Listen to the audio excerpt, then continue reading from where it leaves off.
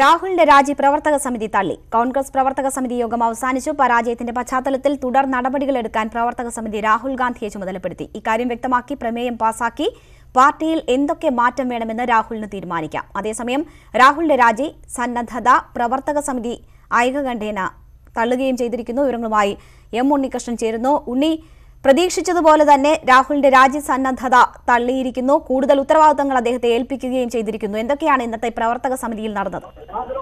ഇന്നത്തെ പ്രവർത്തക സമിതി യോഗത്തിൽ രാഹുൽ ഗാന്ധി പരാജയത്തിന്റെ ഉത്തരവാദിത്തം ഏറ്റെടുത്തുകൊണ്ട് രാജി സന്നദ്ധത അറിയിക്കുകയായിരുന്നു. പ്രവർത്തക സമിതി യോഗത്തിന്റെ ആമുഖ സംഭാഷണത്തിൽ തന്നെ അദ്ദേഹം തനിക്കാണ് പൂർണ്ണ ഉത്തരവാദിത്തം, താൻ സ്ഥാനമൊഴിയാൻ തയ്യാറാണെന്ന് അറിയിച്ചു.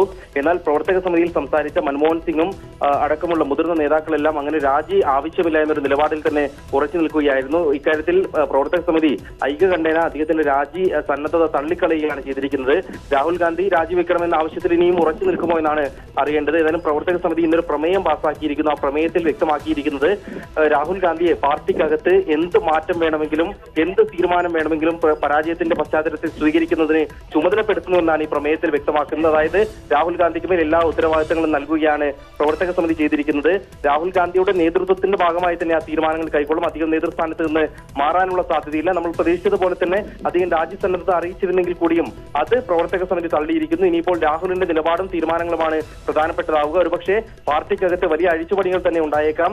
PCC അധ്യക്ഷന്മാർ, പരാജയപ്പെട്ട PCC അധ്യക്ഷന്മാരൊക്കെ രാജിവെച്ച് ഒഴിയുന്ന സാഹചര്യം ഉണ്ടായേക്കാം. പുതിയ നേതാക്കളെ ദേശീയ തലത്തിൽ വർക്കിംഗ് പ്രസിഡന്റുമാരൊക്കെ കൊണ്ടുവരുന്നതിനുള്ള നടപടികൾ ഉണ്ടാകുമെന്നും പ്രതീക്ഷിക്കപ്പെടുന്നു. ഏതായാലും പാർട്ടി നേതാക്കൾക്ക് പരാജയത്തെപ്പറ്റി അനാവശ്യ പ്രസ്താവനകൾ മാധ്യമങ്ങളോട് നടത്തുന്നതിനുള്ള കർശന നിർദ്ദേശവും ഇന്നത്തെ പ്രവർത്തക സമിതി നൽകിയിട്ടുണ്ട്.